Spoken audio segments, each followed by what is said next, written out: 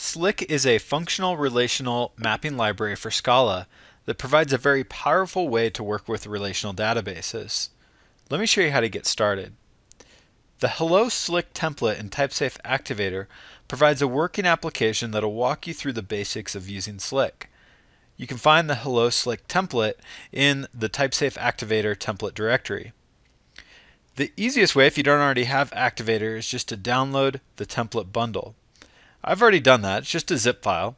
When you extract that zip file to your system, you'll get a Hello Slick directory, and then you can just run the Activator script either from the command line or from your file manager.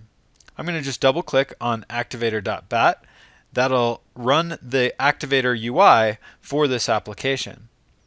Now we're in the Activator UI, and I can read the tutorial that will walk me through the code in this project. You can walk through that on your own. What I'm going to do is go open up first the table mapping. So if we go and look here at the tables.scala file, this is in the source main Scala directory, and then tables.scala, we'll see this is where we map our relational database tables for Slick. So in this case, I'm setting up a new table mapping for the suppliers table, and then I'm setting up the columns for that table as well.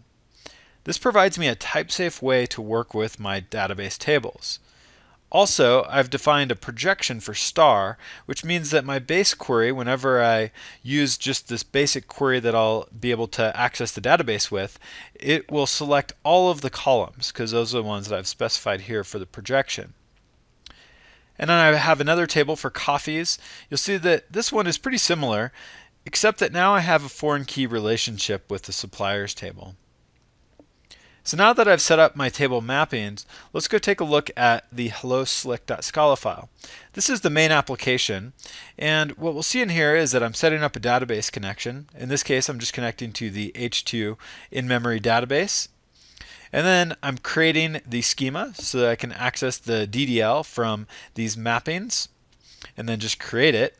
And then I'm doing some inserts. Inserts are easy. All I have to do is do a plus equals with the values, and that will do an insert. Or if I want to do a multiple inserts, I can do the plus plus equals. And then queries are done in a functional way that's very similar to the Scala collections functions. If I want to iterate through all of my rows on a query, I can just do a for each. That'll take each row, and in this case, print out the rows in the database. That one prints out the number of rows that were inserted. Down here, this for each is the one that actually will take the coffees query, which is defined up here. There's my coffees table query. And it goes through each row and outputs those. In Activator, we can go into the Run tab, and we can see the actual output of this running application. So we'll see the first query here just basically does a select star, which is based on that table mapping that I showed you. And then it goes through each of the rows and outputs all of the coffees. So you can go through and explore the different ways that we can do queries. There's all sorts of different functional ways to do queries and do filtering, which are where statements in SQL, do functional updates, deletes. So there's some good examples in here that'll help you get started, even things like joins and manual SQL string interpolation. You can also see the tests. We do some quick tests here. Those are in the source and then test, Scala, and then tablessuite.scala. We're using Scala test here to run a few tests. And then if you want to, you can open up this project in IntelliJ or Eclipse from Activator. Of course, you can see the compile output here in Activator, and this is really where you get to see the benefits of Slick, is that all these queries are type safe.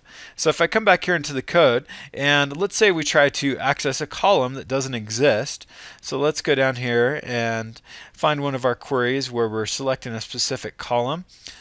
This will be the selecting specific column example, and if I try to access .foo and save this, then Activator will automatically recompile this, and then we'll actually see the compile error saying, hey, I couldn't find a column on that table mapping named foo.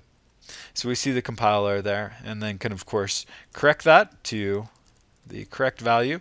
So this Slick provides this type-safe way to interact with our relational database and generate queries. So go ahead and go check out the Hello Slick template in Activator and give it a try and let us know what you think. Thanks.